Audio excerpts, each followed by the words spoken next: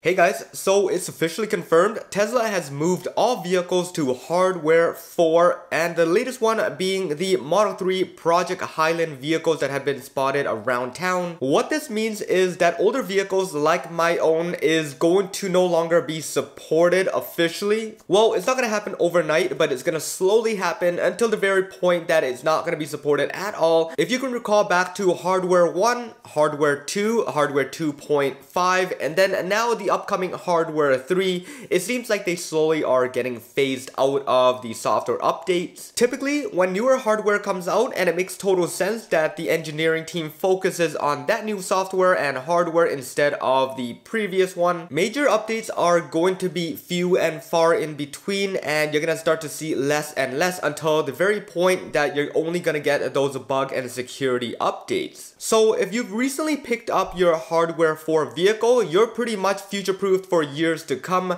Better and bigger features are going to arrive slowly and surely, whereas hardware 3, you are going to get updates, especially with FSD beta, but there are some limitations I'm going to talk about in this video. So let's start off with the biggest one here, and Elon has specified that the visualization one day is going to be mimicking the real world out there. So what you're going to see outside of your windshield is exactly what's going to be displayed on the MCU, and that means that the processing power is no longer going to be compatible. Things I'm talking about here is grass, trees, buildings, water, rivers, and a bunch of other good stuff that you're able to see and process with your own eyes and brains that is just not possible for hardware 3 and its limitations to compute all that information as of right now. And the reason why you're just seeing blank spaces outside of the boundaries of the lane lines is because Tesla wants to use as much of that computing power to focus on the road, but there are a lot of other obstacles in the road that makes a lot of information and a lot of sense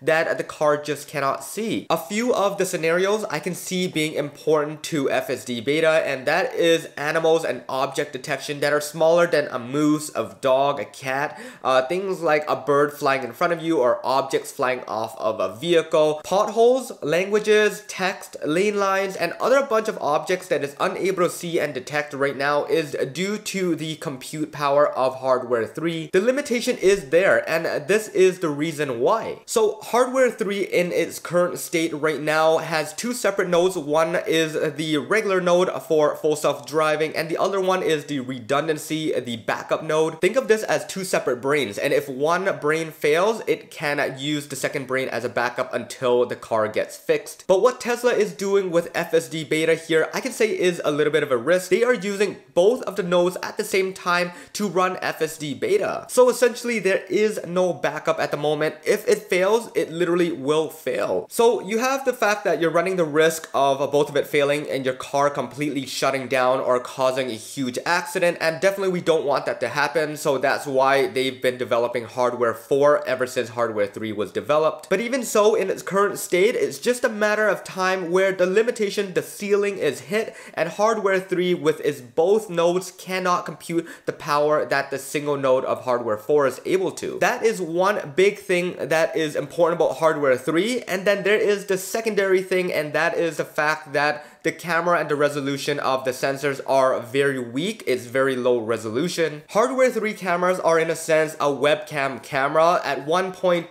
megapixels, it literally is a webcam. At 1.2 megapixels, this is like the iPhone 4's front-facing camera. It is just generally very bad, and it's unable to see things from a far distance and accurately detect what it is. A lot of the time, it's just using predictions and guesstimations and using the neural net to mesh all the information together and try to get a clear image out of it. So now with hardware 4, we are getting 5 megapixels, and if we round it a little bit, it is roughly 4 to 5 times clearer than current hardware 3. So yeah, just to sum everything up, it is a big upgrade, and things are going to change with hardware 4, and things are going to get a lot better. But you guys already know that by now, hardware 4 is definitely going to be better than the predecessor.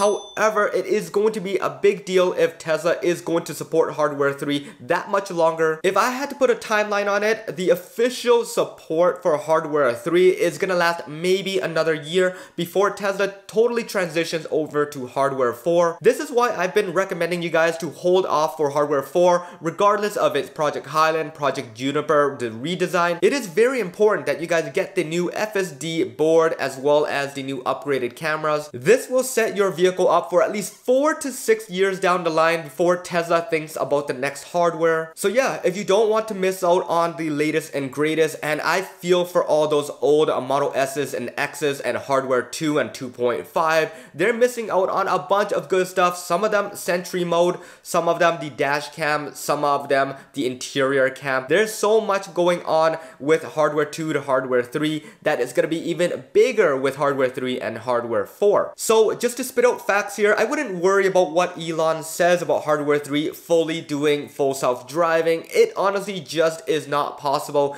It's not going to be 4 to 5 times safer than a regular human driver. Even with Hardware 4, I sort of have my doubts if they don't upgrade the new additional cameras, which we will see in the new Project Highland vehicles. If you guys missed that video, make sure you guys watch it. I'll drop a link somewhere up top there and in the description below. That will show you guys the new front-facing bumper camera and a bunch of other upgrades as well. But yeah, obviously as a business, they don't want to lose out on sales and delivery numbers just because people are waiting for Hardware 4. So of course the team is gonna pump up Hardware 3 vehicles and make them sound more capable than they are. They've actually just recently released a brand new animation of a Hardware 3 Model 3 on their Tesla.com website, and they're doing this right before Project Highland vehicles are out. This means that they're trying to get people to buy as much of the inventory Model 3s as they can before they release the new vehicles, and they want to make sure to do this through incentives, through federal rebates, and a bunch of other discounts like free supercharging. So if I were you guys and you guys were me,